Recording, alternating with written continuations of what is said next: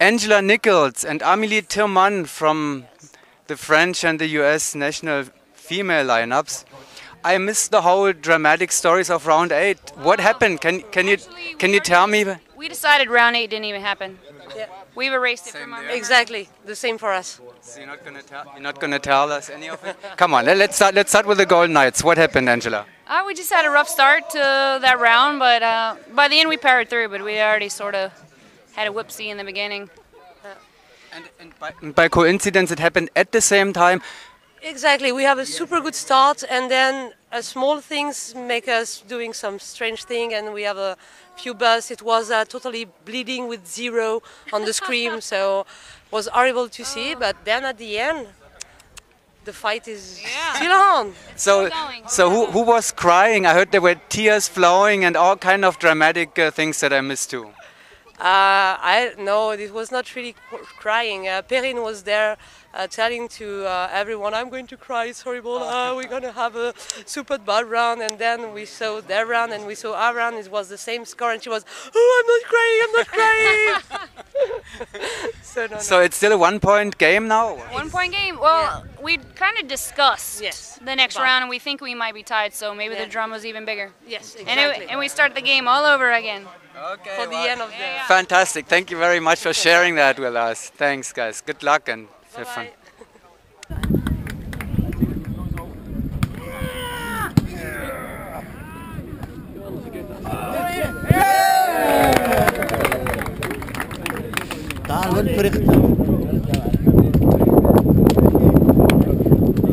Okay, guys, let's get some of these here.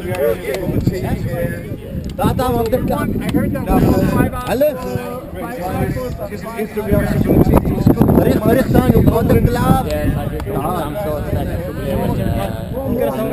I'm so happy. And do you feel you play to your optimum efficiency? I think Nasser trained me.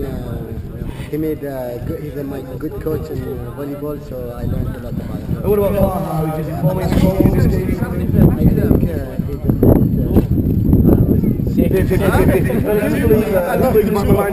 You just bought my drop zone, yeah? Maybe, I don't know. Well, I've heard it. Which drop zone? Maybe some more to come. Hopefully, wow, fantastic. Ladies and gentlemen, from here live at the volleyball court. Thank you. We'll see you later. Thank you. Big round of applause. Big round of applause.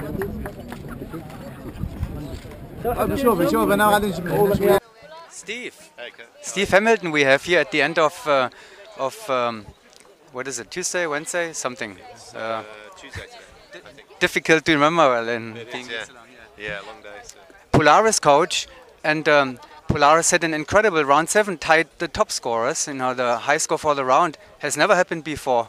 That's right. Yeah, I mean the girls had a pretty much perfect jump. You know, it was the best score we could get out of it, and the other two teams both had some little glitches during theirs. So yeah, very happy to get that score. It was great for us. Are they excited?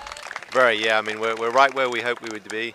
Kind of an interesting competition for us because the other two teams are pretty far ahead.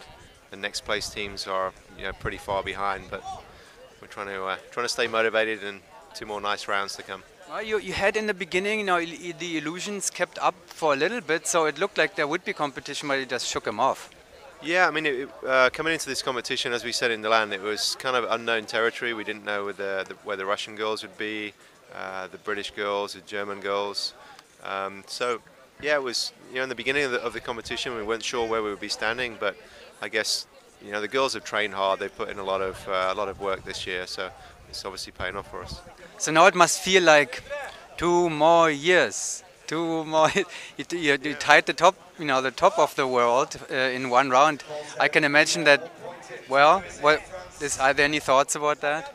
You know, I mean, I'm sure the girls have their own ideas for what they all want to do next year. And I remember with our teams, we used to have a 30-day cooling off period. We'd say, you know, at the end of a world meet, if you have a great meet, you want to sign up tomorrow. If you have a bad meet, everyone wants to go home. So I think having a month break is the way to go. That's what I've advised the girls. But who knows? I mean, of course, it would be great to see them come back for another two.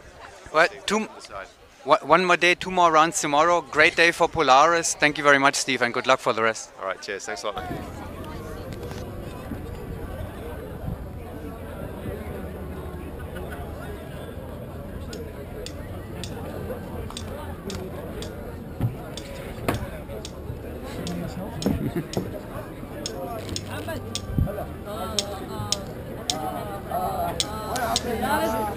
Solly Williams, Joey Jones.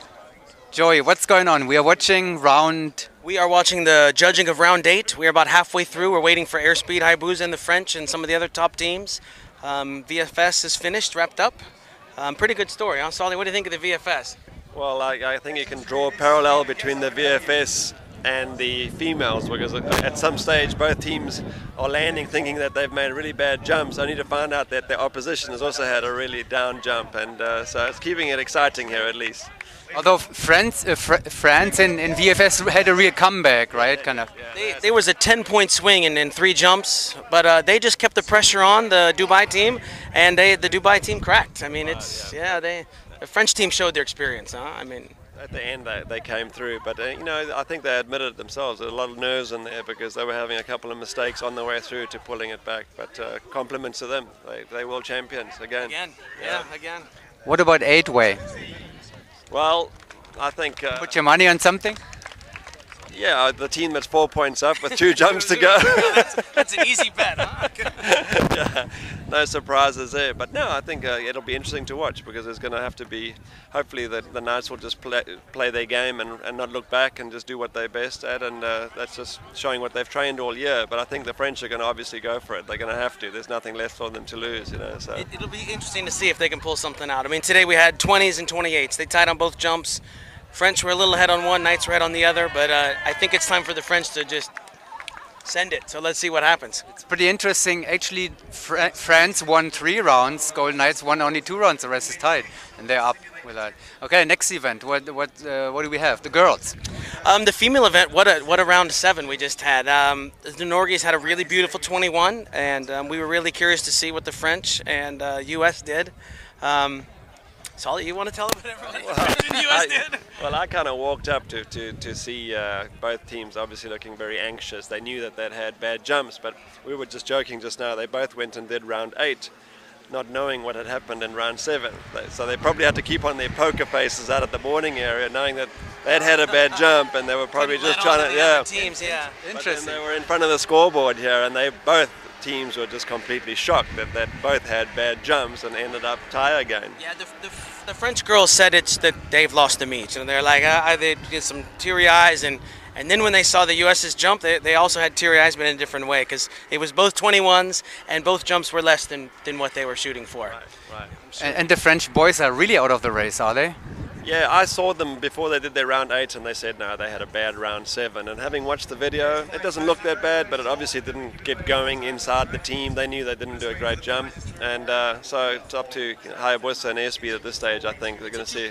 2-point race for Hayabusa and Airspeed, and the French are down 4 from that, correct? I think more now. More now, I might be wrong, but isn't it 6 or 7? Yeah. Well, we're going to watch round 8, and we'll be back with more NSL TV. We're gonna finish it up later on with a few more minutes on NSL TV. Now you do that so well, Joey. I already did it. See you later.